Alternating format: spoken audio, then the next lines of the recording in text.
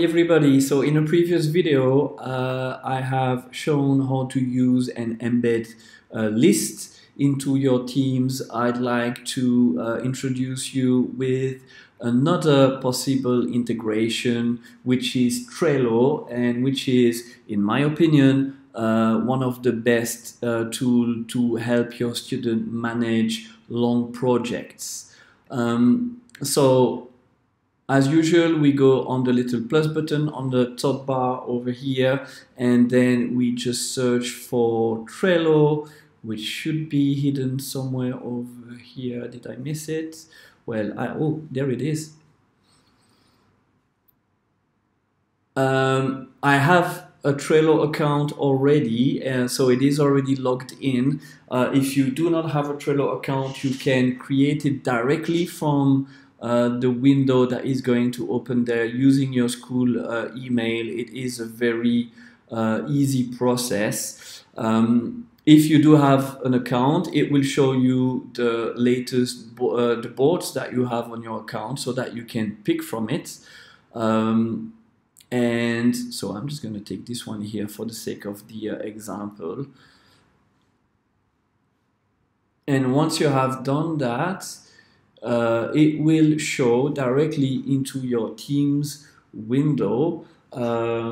And it is like a classical Trello for those of you who have been using it before. It's exactly what your student would see on the web-based version of it. But then the interest is that it is there, centralized into one single platform, and they don't have to go in another website. Before I explain exactly how that works, your students, if they want to access it, will need to have an account created with Trello. They should be able to do that with their school email, following the same process as you from within Teams, so they don't need to leave it. Why do I like it so much is because first it's completely flexible. My columns here, I can move them around without any problem, and the cards that are showing in my columns, I can move them around without any problem. It is really drop and drag. It is a nice way for long projects to present the information visually. And to, well, use maybe color codes. So what I'm doing here is that in a given project, if we haven't started working on it, it is green, then it turns yellow when we are working on it, and red is when we should be finished with it. So it's a nice way for me to show students where they should be at. This is just an example of my personal practice. I'm sure that color code could be quite useful in pacing your students in your own subject. Then you have inside of it, you have the opportunity for you to add details if you would like, and it will give students the opportunity to ask questions over there if you feel it is relevant.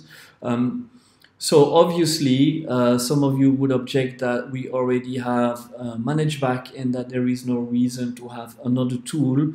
I do really find it useful because it is providing the opportunity to students who have more difficulties with time organization and with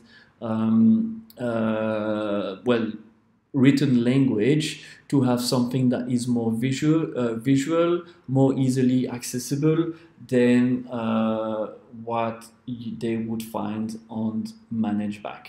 Now, ManageBack is the place where we record the tasks. This is our curriculum area, and this is not meant to replace it. There are plenty of other applications of Trello, and if you find a different application that you would like to share with our colleagues, please use the IT channel on the USG secondary teams to do that. and I'm sure that it will be useful to somebody. Thank you very much.